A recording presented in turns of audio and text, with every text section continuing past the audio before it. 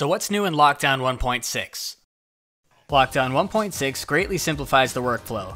Control, click, and drag to create a full mesh, press track, then press Lockdown. A stabilized pre-comp is created for you, where you can place your graphics or paint directly on the stabilized layer.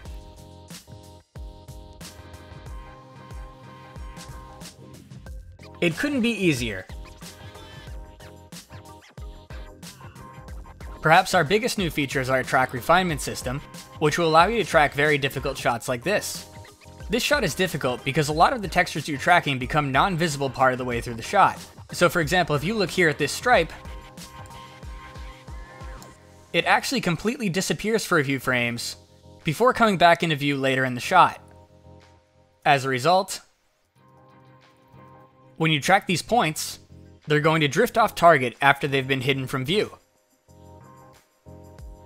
With Lockdown 1.6, you can just drag them back into place, which creates these crosshair adjustment keys, meaning that the track will have to find its way back to this exact position on this exact frame.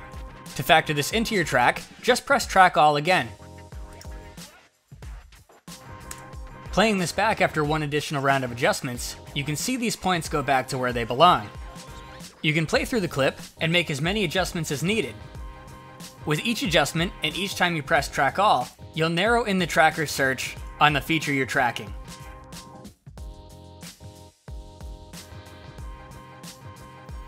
We've also added quad mesh smoothing. This is great with the default grid,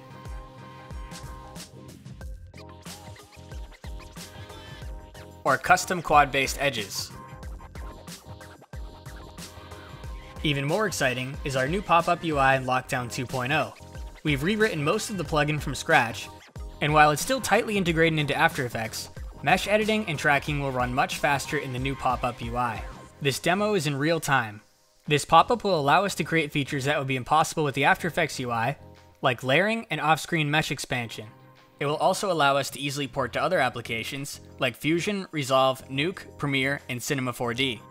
We're also almost finished with a new tracking mode that's 20 times faster than our current extremely accurate mode, but very comparable in terms of quality. You can see it here in real time on my laptop.